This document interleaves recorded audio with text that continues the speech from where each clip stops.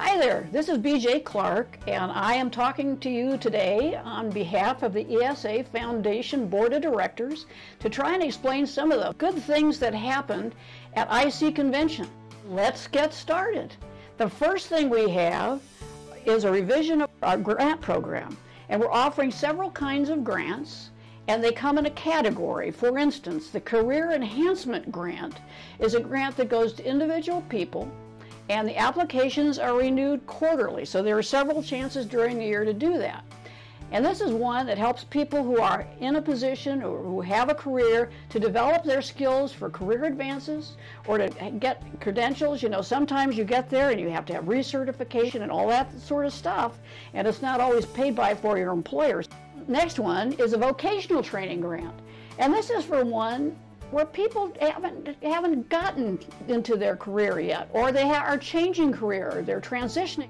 So here you have two different kinds of individual grants. You have one for if you have a job and you're expanding career, or you have the other when you're just beginning or if you're changing your career.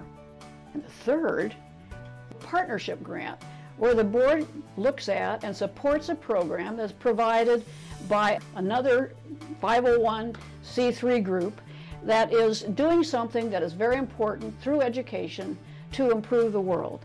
The first one that we're giving to St. Jude Children's Research Hospital to develop a graduate program that will train researchers for finding cures for cancer in the future.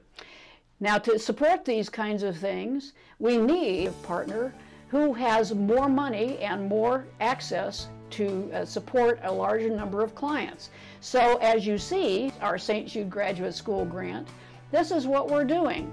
St. Jude has lots of resources. Their mission is to actually have a graduate school of biomedical sciences to educate and train future generations of scientists. Now, how do we accomplish the next step? Well, the next step, your counselor has some information on, and I'll tell you about that right now, is that we continue to grow the ESA Life Active Membership Program. And what we're suggesting this year is that each state have at least 2 new Life Active members to keep this program growing. As you do, you'll create some resources that will help you to engage other people in the foundation through membership. So today, what I want to say is thank you.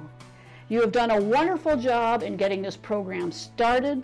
Now is the time to grow it and to show everyone what ESA and the ESA Foundation can do to change the world through education.